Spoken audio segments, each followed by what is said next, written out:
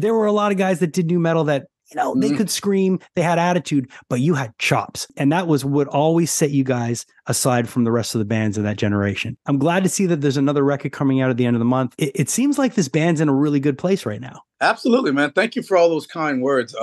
That new metal thing, it's so funny that who made that up? Like who all of a sudden made it, who made that cool? Like, it's like, did that guy get to put that in the dictionary? Is he getting paid for it? Because I hope he is, because I don't think that many people know what that means. But I would rather be new metal than old metal, I guess. But melody is something that I still believe is a very strong thing. It could be the heaviest riff in the world and you could still have melody over it. And everything doesn't have to be.